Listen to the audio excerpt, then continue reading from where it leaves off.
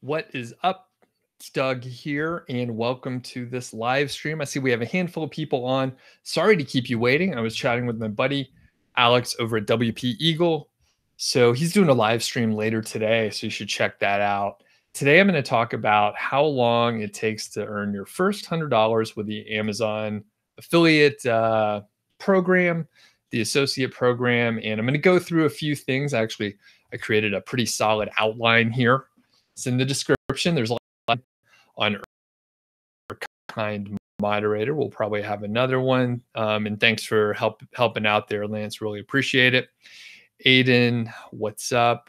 And then we have, let's see, just trying to say hello to everyone.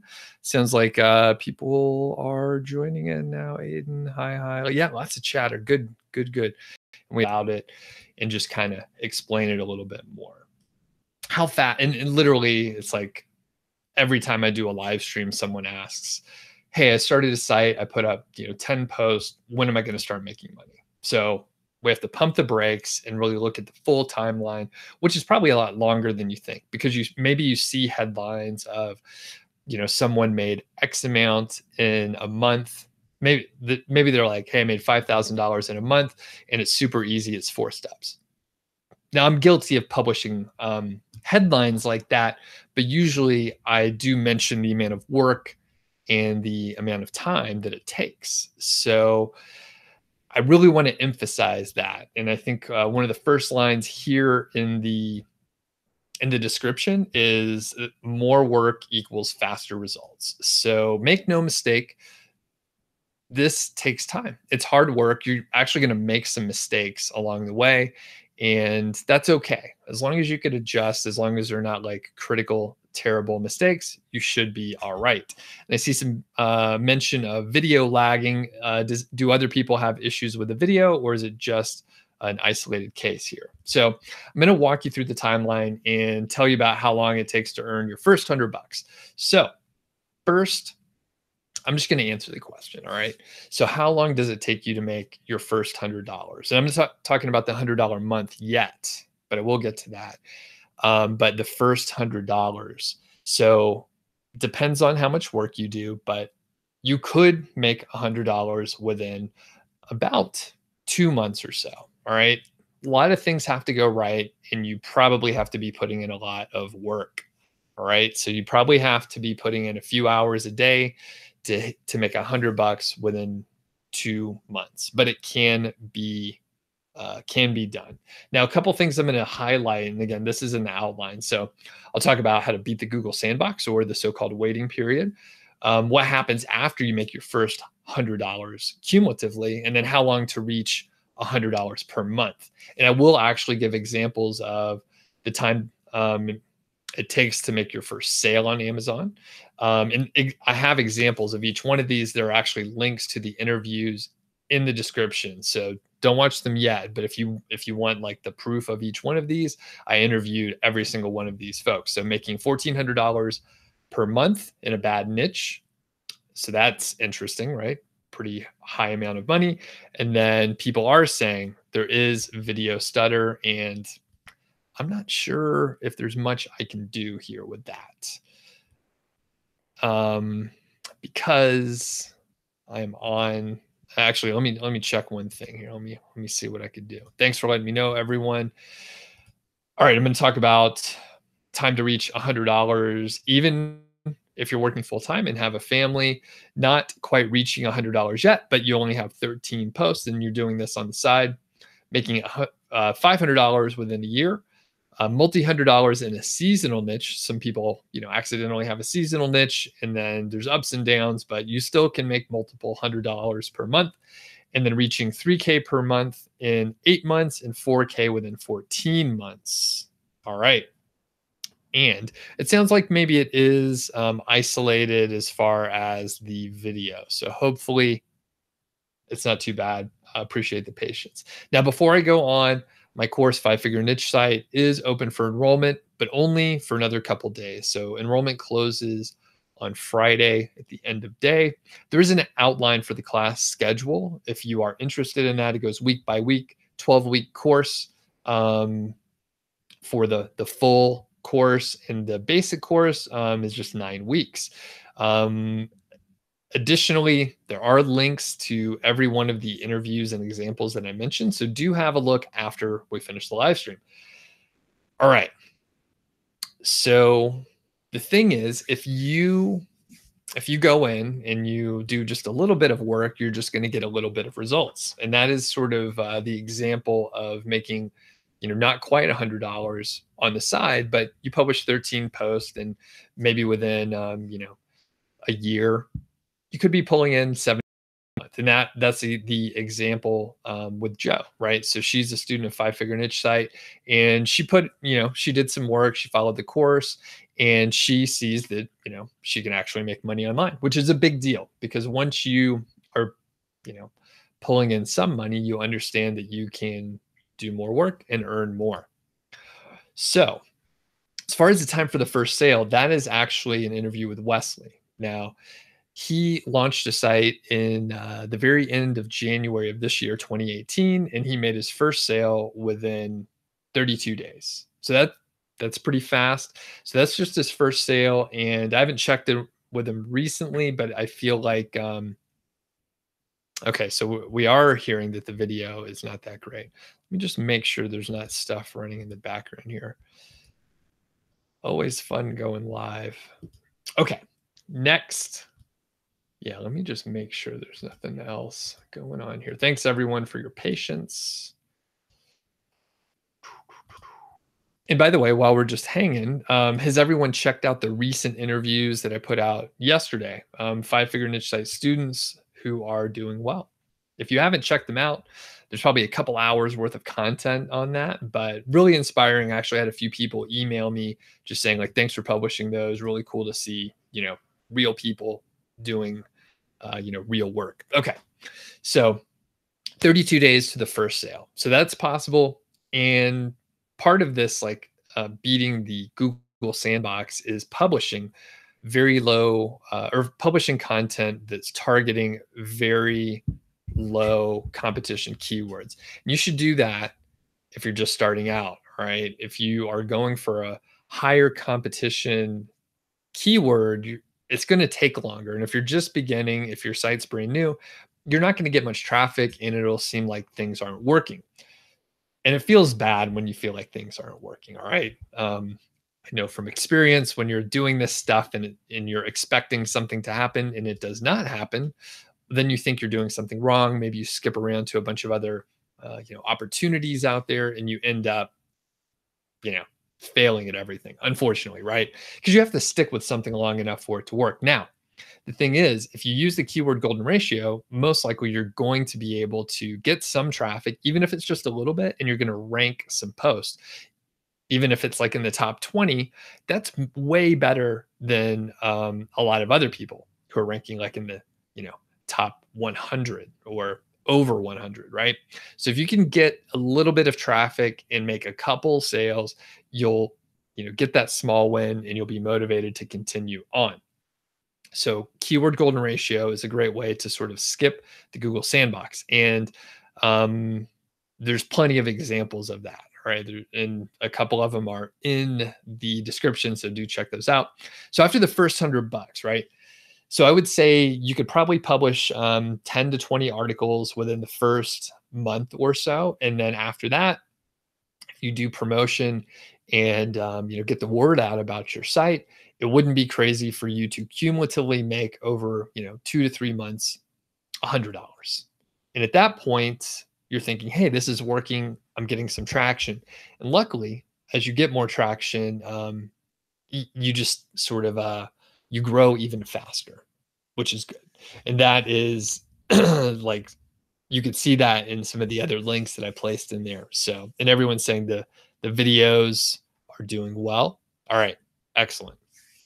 Excellent.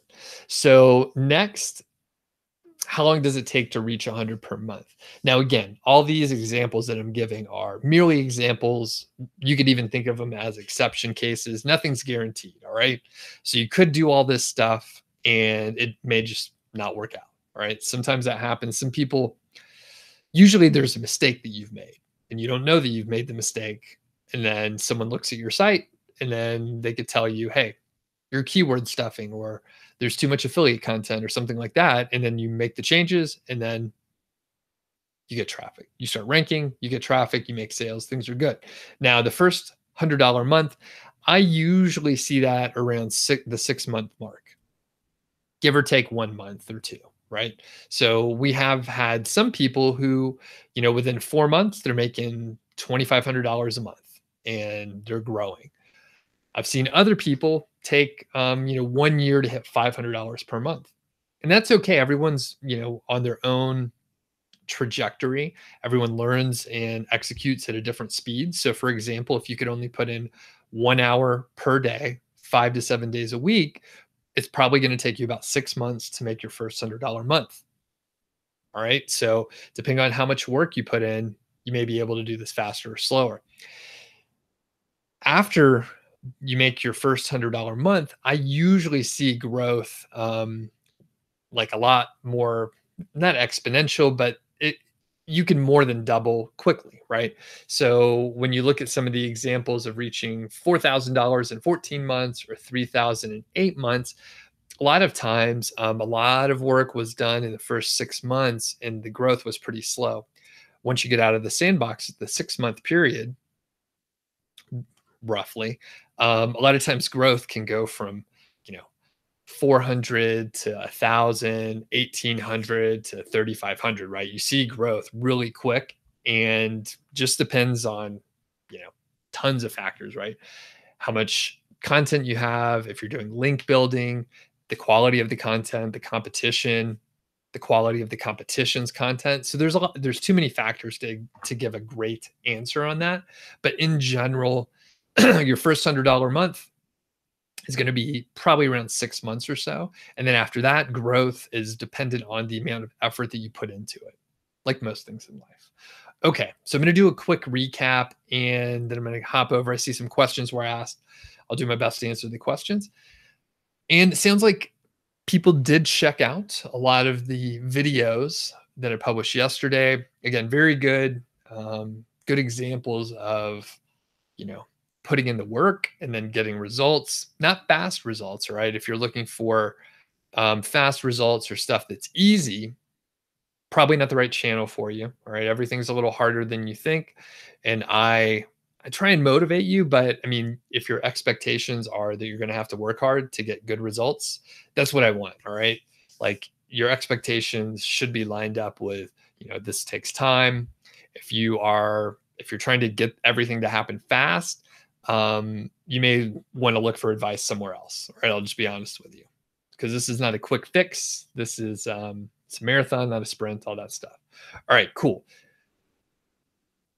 Any questions about the timeline, feel free to ask. And thanks everyone for your patience with the bad video. I'm not sure what it was. To be honest with you, I closed a couple tabs in Chrome, but that's about it. All right. And I'm looking through to find some questions here. Da, da, da, da, da.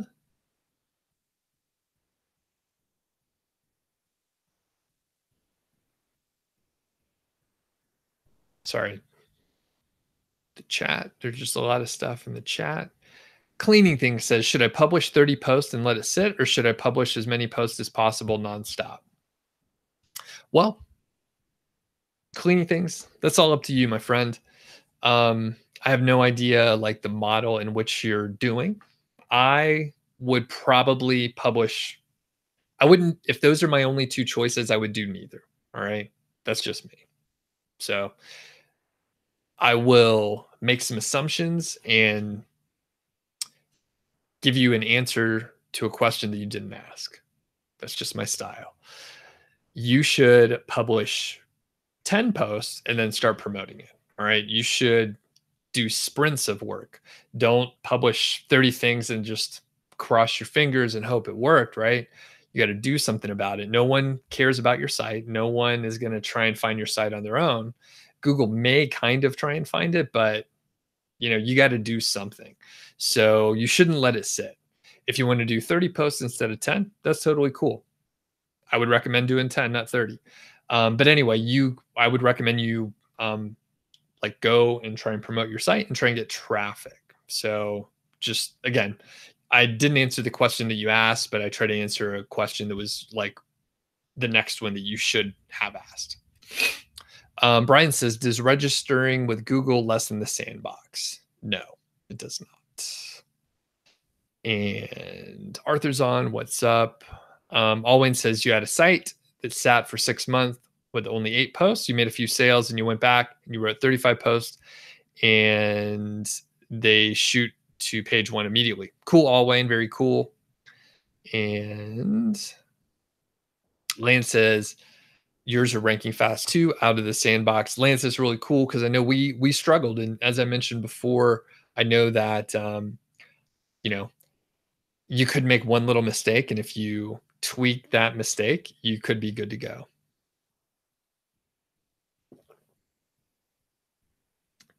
Ten Hot Deal says, can I get traffic with KGR without backlinks? Yes, you can. But if you put backlinks, if you actually promote your site, it'll be better. And what do we got here?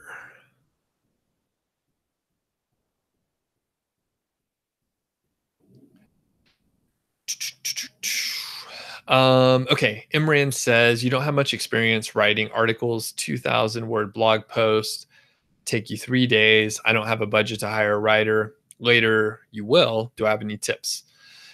Yeah. Take the 3 days to write, the one article and then do them one at a time. And then in, you know, 2 weeks, you'll have 4 articles. In a month, you'll have 8. All right. So everything is slow. If you don't have the budget, you can do it yourself. You don't have to hire someone. You can write it all yourself. And I write slow too. 2,000 words taking 3 days. That seems fine to me. So basically, you just need to buckle down and do some work. All right.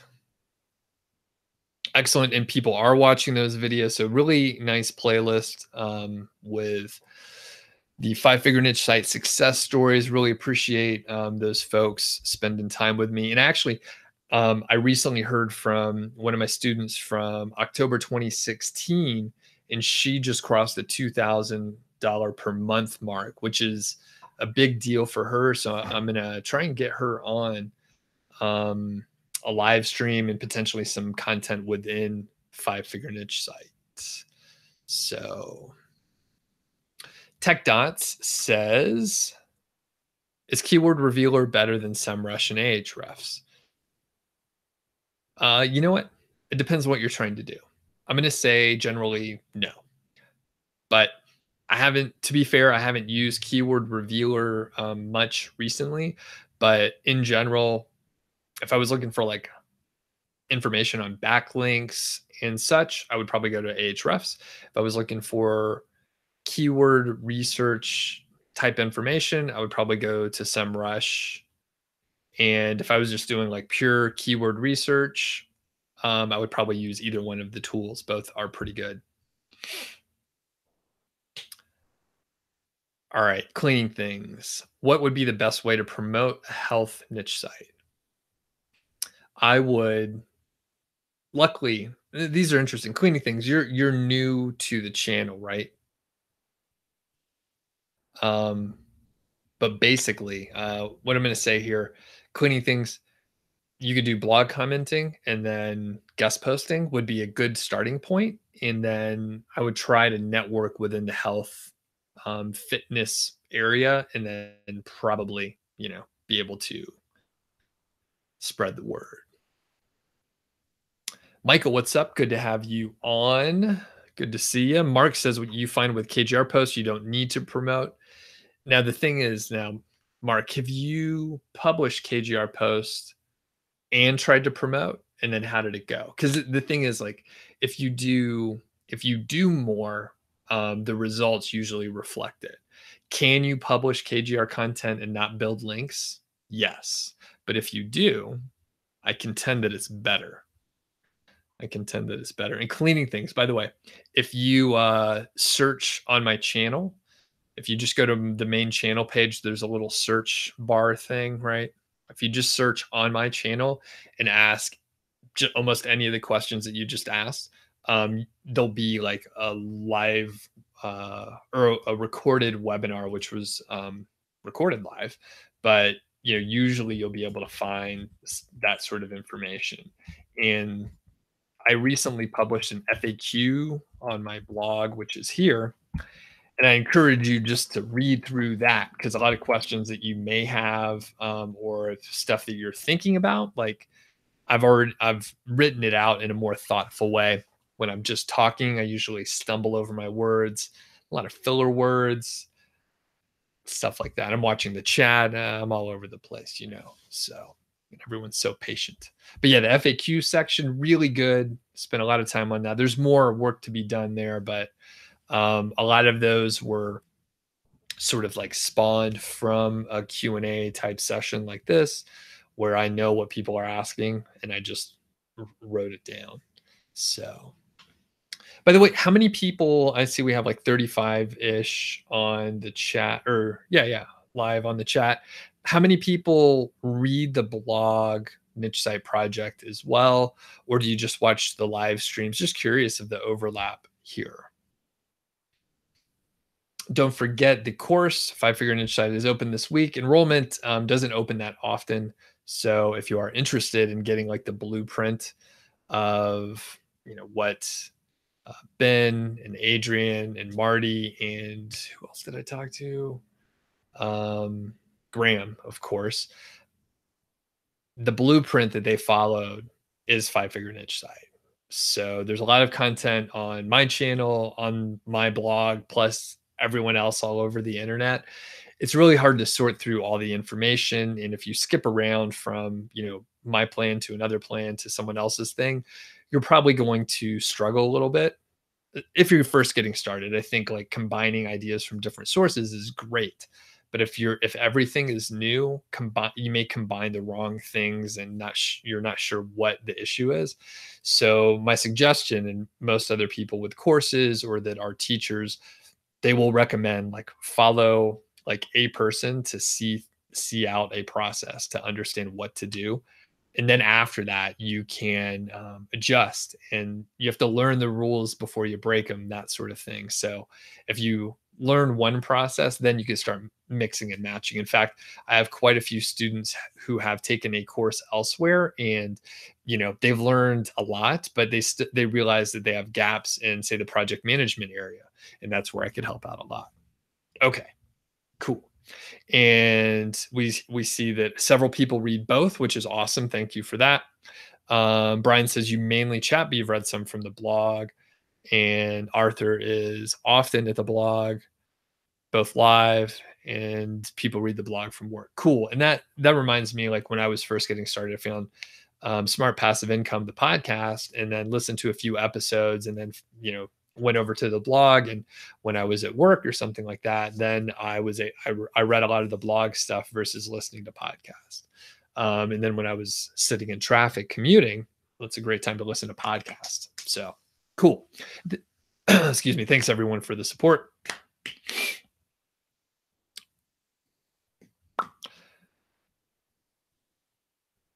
All right. Imran says, you recently commented on a video about the traffic that is showing on Keywords Everywhere. If the Keywords Everywhere shows 0 monthly searches, should I target that? I thought I answered that in the comments. Sorry if I didn't. It's hard to manage all the comments, to be honest with you. So if it shows 0, should you target it? If you want to, you can. If it's something that is an auto suggest from Google, then I would say yes, go for it. If you know it's going to be a useful piece of content, maybe you know the niche and you know that people are interested in that topic, then yes, publish it. If it just shows 0 and you are unsure, that's probably one that I would skip. But if it's an auto suggest or something that you see on Answer the Public or Quora, or like it's a good piece of content, publish it. All right.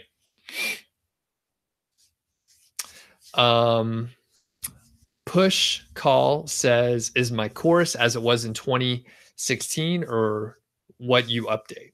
I update everything. All right. So as things change, I update it.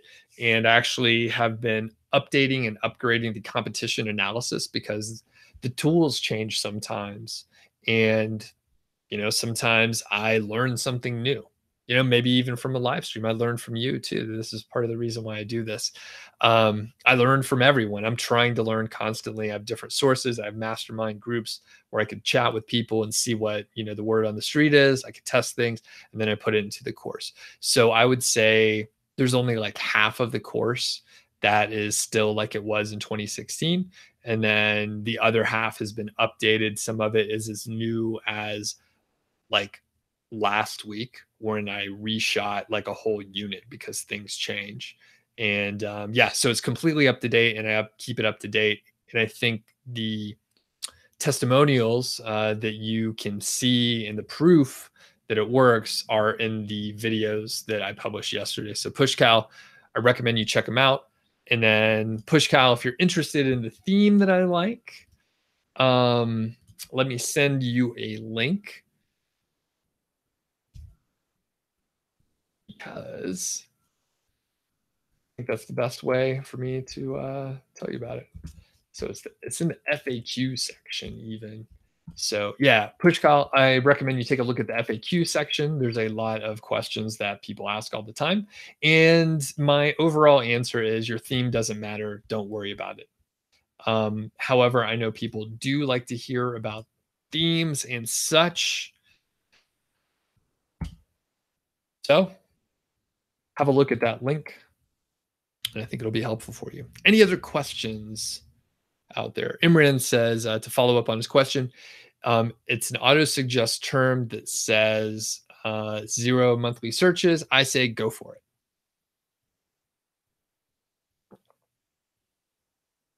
Cool. Any other questions? Okay. There's a section. One thing I see auto 24/7 says, what do you think about rank brain? Can you ask a more specific question? And actually, if people want to indulge me, I mean, this whole channel is just me indulging, where I just talk about myself and other things. I try and answer questions and be helpful. Okay. Michael says, in addition, and I'll come back to the thing I was talking about. Michael says, in addition, but Michael's in the course, right? You're the Michael in 5 Figure and Inch site, right? So you get priority, my friend. All right, Michael says, in addition to guest posts, what are my thoughts on article submission sites? Have they ever been effective? All right. Article submission sites, are you talking about? Can you give me an example of one of those, Michael? And basically, I would say I avoid those. All right. If it's something where anyone could submit their article to it and have it published, then the cost is low and the effectiveness is low because at some point it's been abused. Now, has it ever been effective? Yes. You used to be able to do this. And when I got started watching Pat Flynn and Spencer Hawes and a few other folks, basically you could use those article submission sites, other places where you just submit an article.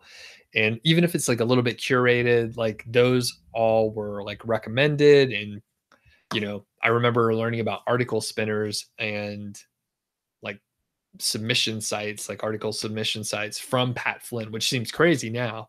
Here we are, like, 8 years after he wrote those articles. But, in general, those are not effective anymore because they are, they're abused. They've been abused. So I would say I avoid it now. Michael, instead of guest post or in addition to guest post, what I may recommend is, some of the stuff that Dave Fox talked about recently, where you're doing outreach to nonprofits or organizations where it's a less crowded channel, right? A nonprofit is usually a little understaffed, a little underfunded, and they want people to listen to them and talk about them so that there's more awareness of their nonprofit and brand and all that stuff. So if you like go to a less crowded channel than say guest posting, then that'll be a great thing to do because there's less competition. So you could go in and make friends and potentially do that sort of outreach. And you could apply that sort of idea all over the place in places I haven't even thought of or Dave hasn't thought of. But if you think all these sites are getting bombarded because they have a Right for Us page and they're charging money for it, if you go to a less crowded channel, then you may be able to sort of shortcut the whole process. Jaron's on. What's up? Good to have you. All right.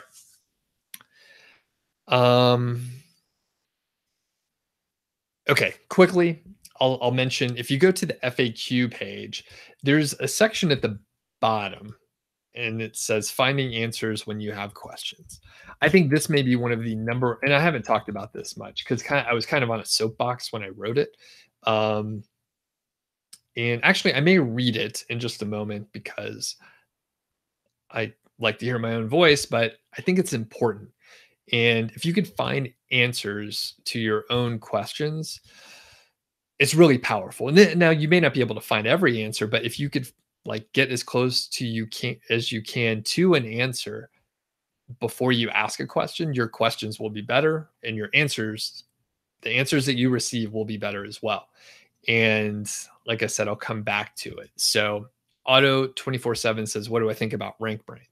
That is not a great question. Sorry to pick on you. But, and I see you've mentioned a little bit more, but it's a bad question because there's not much context. And what do I think about rank brain? I don't think much about it. I don't know really what you're getting at exactly. Now, you did give me a little more information. I do appreciate that. Google rollout rank brain update. So backlinks and other traditional SEO method nowadays effective or not? They're still effective. And I think rank brain is bringing in like more interesting, ranking factors.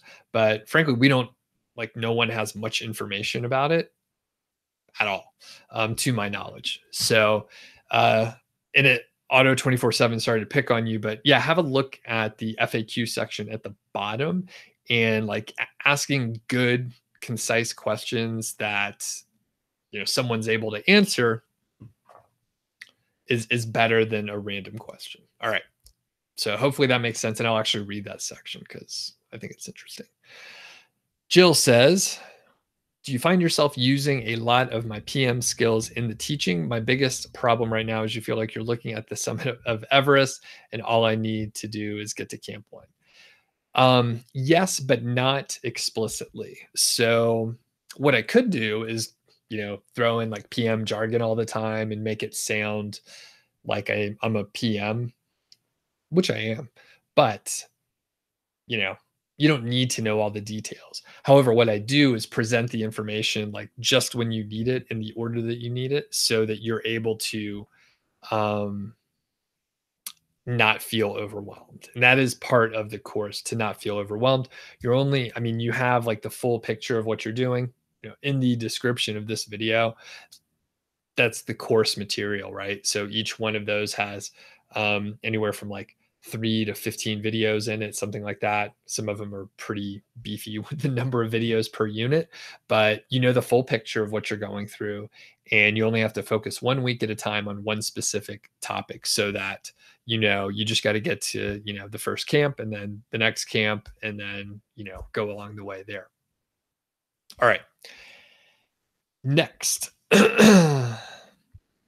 TechDot says, can I outrank Amazon with any one product's keyword?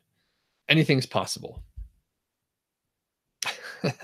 Steven says, Steven is always some nice levity, bringing that to the table. Steven says, can you still get soapboxes? I'm not sure. I don't know. I'm not sure. I don't know.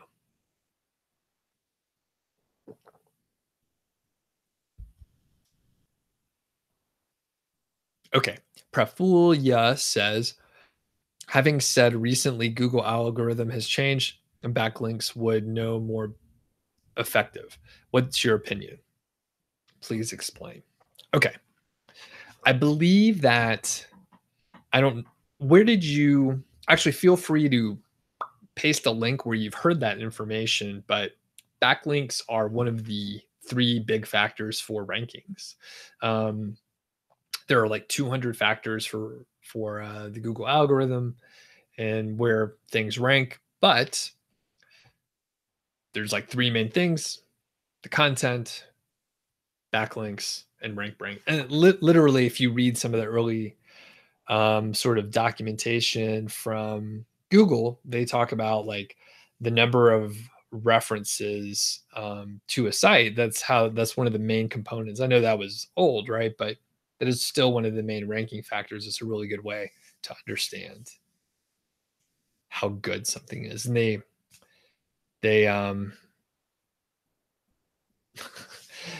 yeah, they still use backlinks. So I don't know. I mean, if you believe that, that's cool.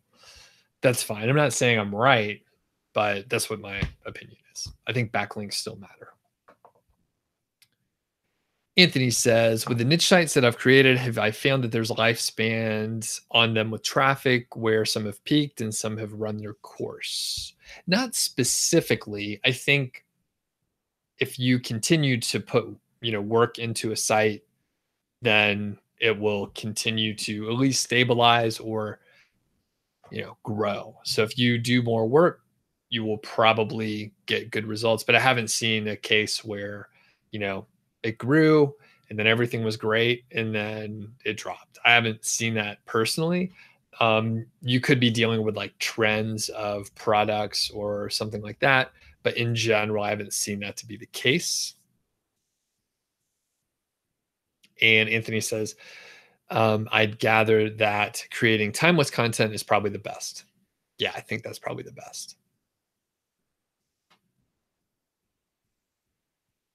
All right. And Jill says, can I do the pop sound again? I think that's like did I do that? Is that what I did? All right. Push call says a keyword rank number 6, all done on page, what to do for top 3 and build links for posts to start ranking first with anchor text.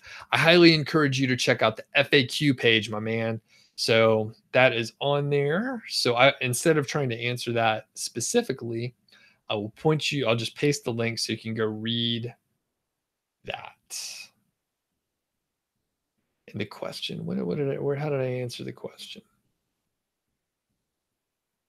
How can I improve the ranking for a KGR post? Read there. All right. See you, Profulia, and hopefully that was helpful. Yeah, I make that popping noise all the time. Michael says, should one develop a negative SEO defense plan, assuming their site is ranking? Is it better to be proactive, or is energy better served elsewhere? I believe it's probably a good practice to check like once a quarter or so and just have a look and make sure you don't see anything out of the ordinary. Now, you will see some links just accumulate over time, and it's probably good to purge those occasionally.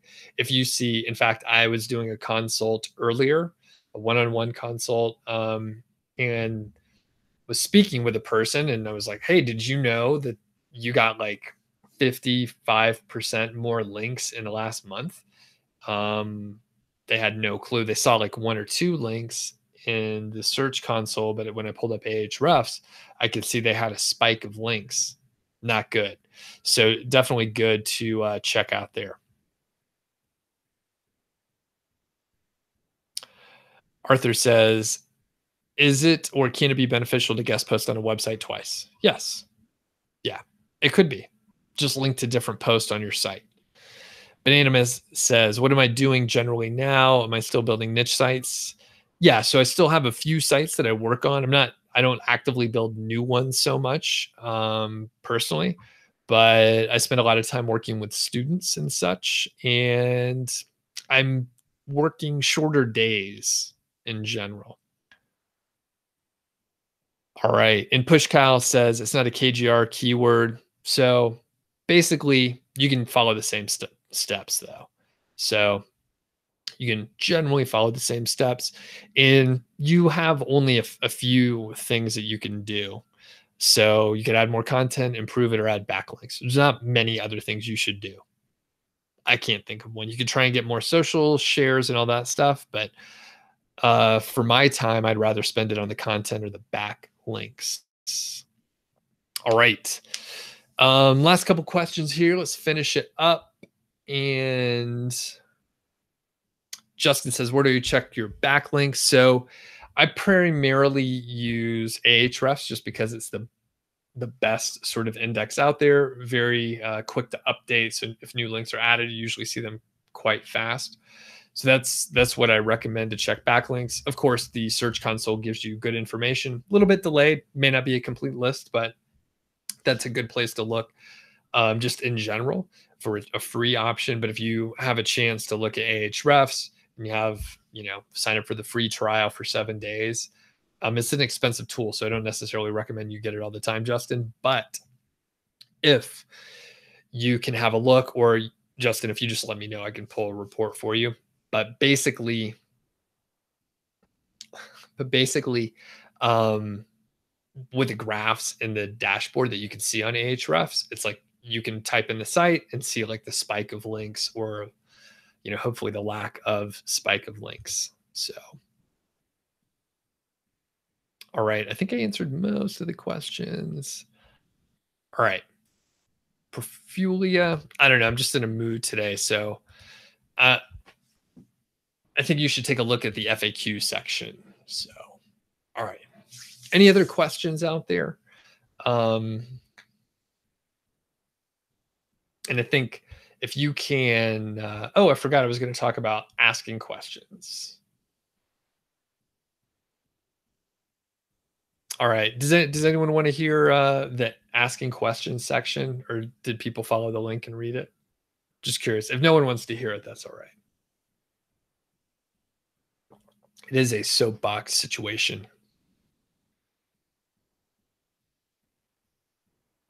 All right. I know there's a little delay. And don't forget, I put a bunch of links to different success stories, so you can have a look at those. Once we finish up. Okay, I got one yes. That's all I need.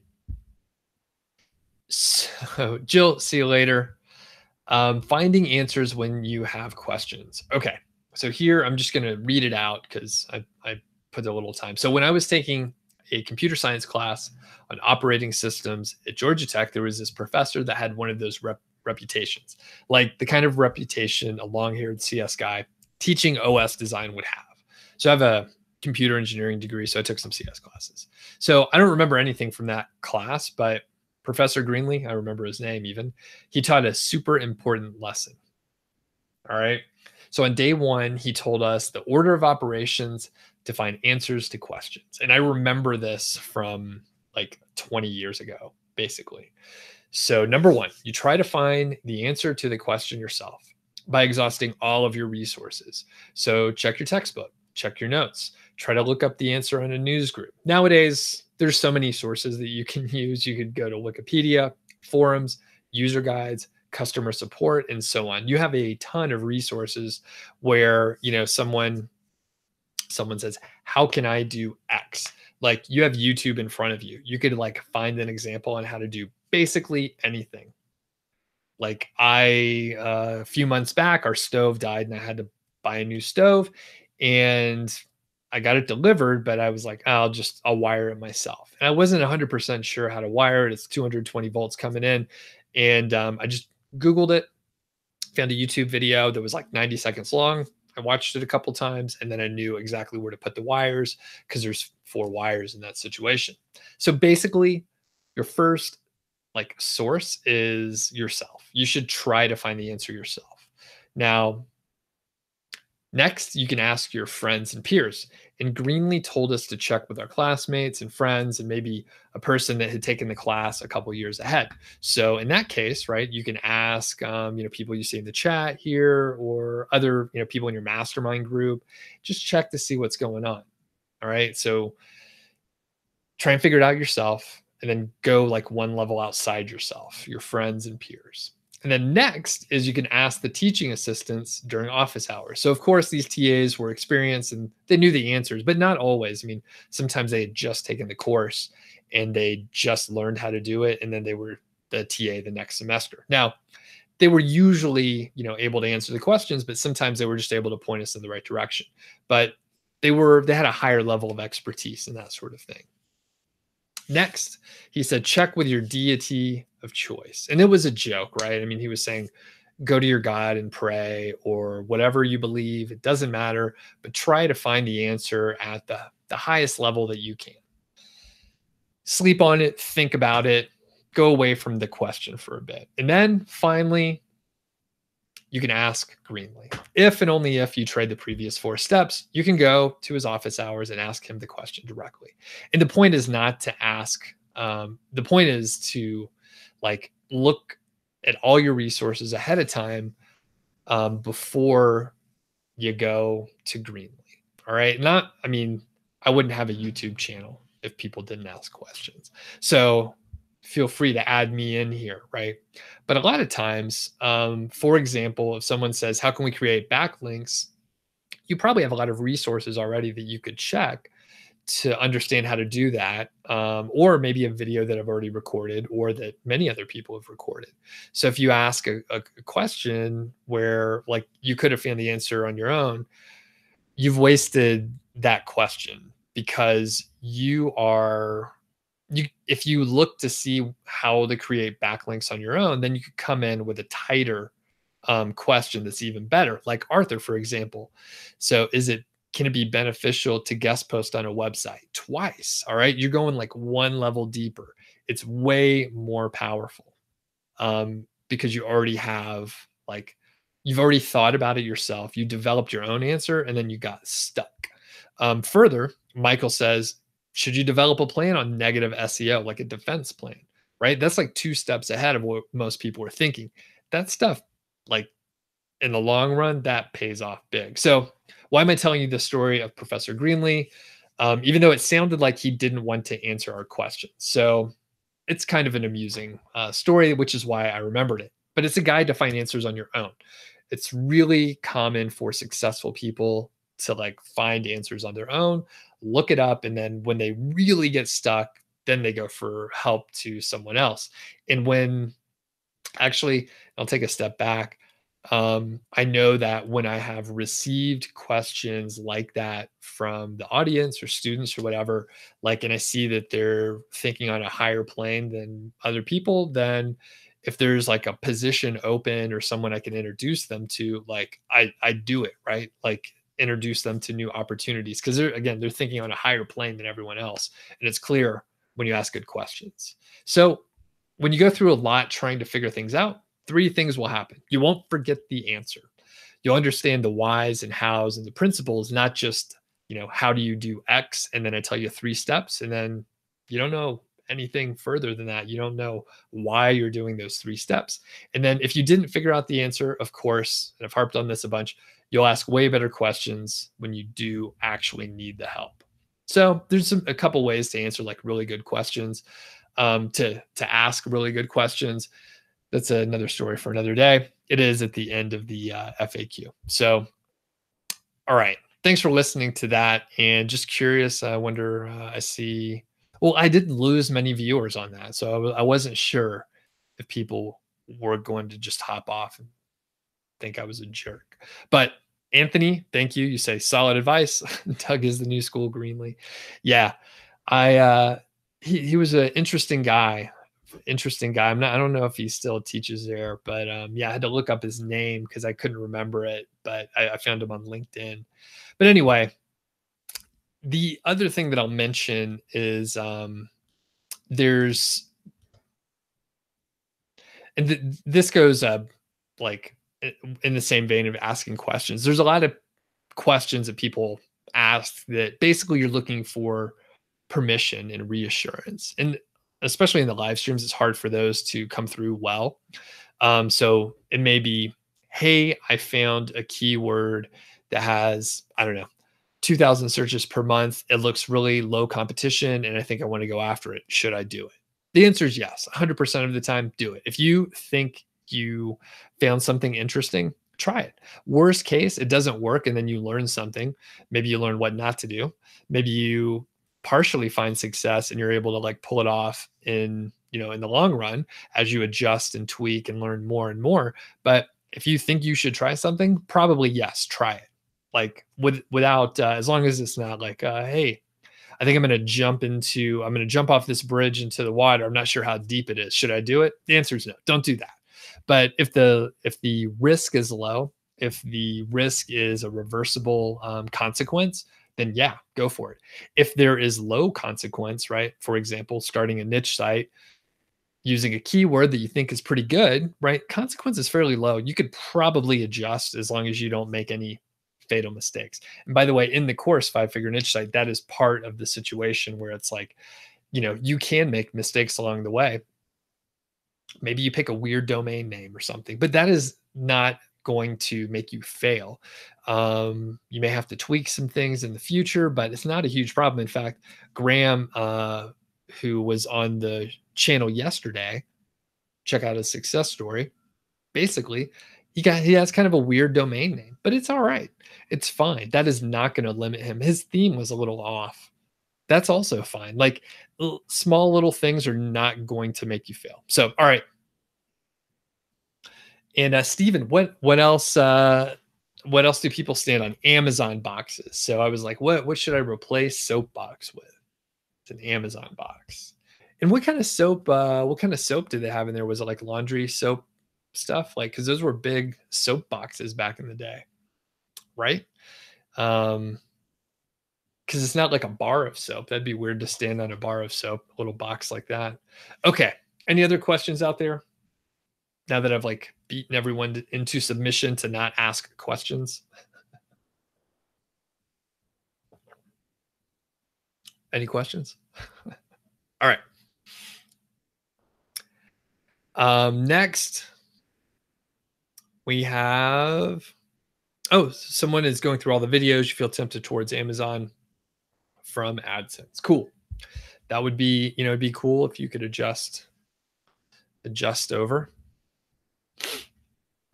Okay, hi says that's like me with your weird domain, combining two different niches that slightly overlap. See, and that could be okay because like people